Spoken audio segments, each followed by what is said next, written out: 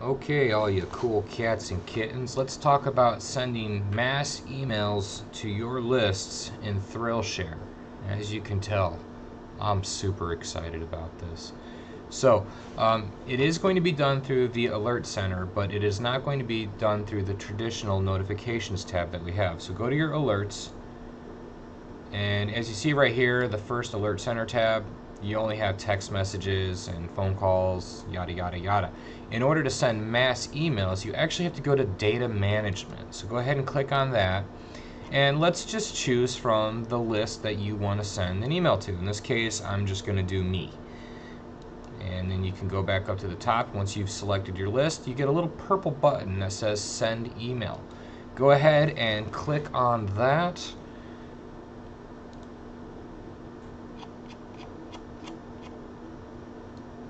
You're killing me, Schmaltz. There we go. Alright, and you can add your subject like, yo Dan, and then you can just put in whatever content you want. Now this is like a traditional, Gmail that you would have. You have all the formatting options that you want, so you can make it bold, you can put in bullet points, you can insert pictures, and I think one thing that you guys are going to use a lot is the links. This is especially useful if you want to share like a link to a Google form to have people fill out, whether it's for menu items or just checking in or whatever. Or if you want a link to a new document that's been loaded on the website that's really important, like a superintendent letter or I don't know, COVID-19 updates, anything like that. So if you want to do a link and you want to do it from the documents, first of all, you got to remember that we are doing all of these things in our documents section on the website now. So if you were to go to platform and go to documents, you get that whole structure. Wherever you put your stuff, you want to use it. So let's just go with a health document here.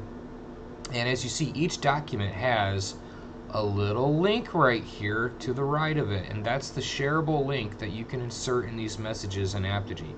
So if you were to highlight that and copy the link, you can go back to your ThrillShare email and you can collect the little chain guide there to do your link, and you can just literally start pasting in your information.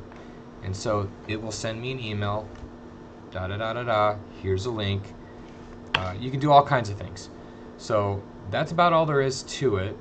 And then that will eventually send everything to all those people on your list. And of course, if you need to narrow it down, we've already talked about creating your own custom list. That's something you can totally do as well. And let's see where it shows up. Yep, here we go. Polo Community School District, blah, blah, blah. How's it going, my friend? So as you can see, the email system works pretty good. You just got to do it a different way instead of through the traditional alert center. And that is about all there is to it. Please let me know if you have any questions, and thanks for watching my video.